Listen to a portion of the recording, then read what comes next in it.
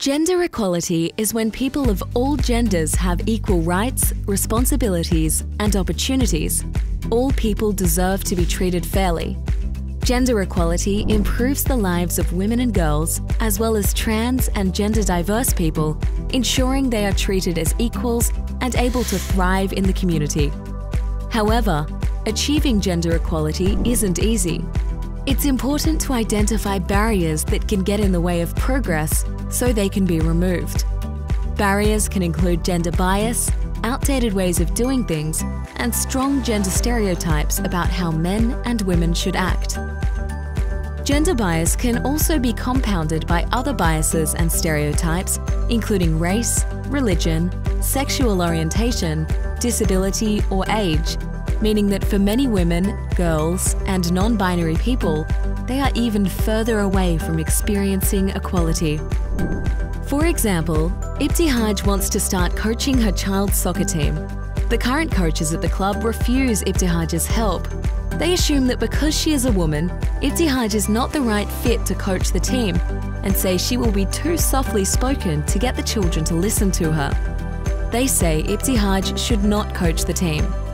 Sanjay, another parent in the club, speaks to the club's board about Ibtihaj's knowledge and love of the sport. Sanjay mentions how she would be a great coach for the team. The board recognises that Ibtihaj should be given a chance to coach the team and is selected for the new season. Ibtihaj proves to be a wonderful coach, leading the team to a championship in her second season. The club also notices that more children from diverse cultural backgrounds and genders are coming to the club to play. As a result, the club updates their process for choosing club coaches and volunteers so that all candidates are considered in the future. Learning to recognise and challenge bias will help more women, girls, and gender-diverse people to take up opportunities and succeed.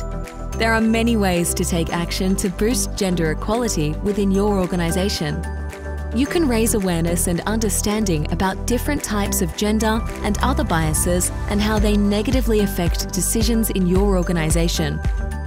Providing regular education and training for managers and staff at all levels on equality and respectful workplace behaviour will help them respond to discrimination at work. Collecting and analysing your organisational data will help you identify where gender inequality exists. You can create a plan that helps you focus on areas where you can improve and make progress towards gender equality. And make sure you are considering how the programs, projects, and services your organisation delivers might impact people of different genders in different ways to ensure that you are not creating or reinforcing inequalities by mistake. For more information to help you understand and tackle gender inequality, head to our website at genderequalitycommission.vic.gov.au.